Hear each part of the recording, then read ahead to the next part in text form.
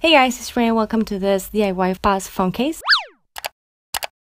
I'm going to be using one clear phone case, and this is one of those flexible ones. I got this from eBay. I'm going to be using these clear sheets. They are called, I believe, acetate sheets. I'm going to mark around the phone case as is with my pen, going all the way around it. I'm going to cut that, and then I'm going to be putting that where it's gonna be, and I'm going to mark like the space where the camera is because I want to be able to use this. So I'm going to mark that with my pen, and I'm going to cut it. Once I've done that, I'm going to just put this on top of the back of my phone, and you see that this is like how I cut it. Well, I'm going to be flipping it upside down. That gap that I just did is going to be on this side. The end is going to be making sense, I promise, and I'm going to be working on the back of the phone. I'm going to be using this makeup brush. I'm going to be using this because I need this, the back of this. I'm going to be using bobby pin, black and white acrylic paint, and pretty much we're going to be painting paws. So each dot represents a paw, adding as many dots as I want. And if you make any mistake, don't worry, just remove it with some water and piece of cotton while the paint is still wet. And because I'm going to be using the same brush but in a different color now, I'm going to be cleaning the back of a brush with water and cotton pads. And I'm going to be pretty much doing the same thing but now with white acrylic paint. For the rest of the paws, I'm going to be using a Q-tip as small dotting tool. And I'm going to pretty much add 4 tiny dots on top of the big dots. This is inspired by paws, easy to paint, and just that looks cute and is effective, I think. I'm going to be doing the same thing with the black and white. Once it's done and dry, make sure it's like super dry because it's going to be in touch with the phone. I'm going to be putting my design on the phone case, and I'm just going to be assembling the whole thing, just putting the phone case back on my phone. And this is pretty much what it looks like. So as you can see, it doesn't look like painted, but it looks more almost like a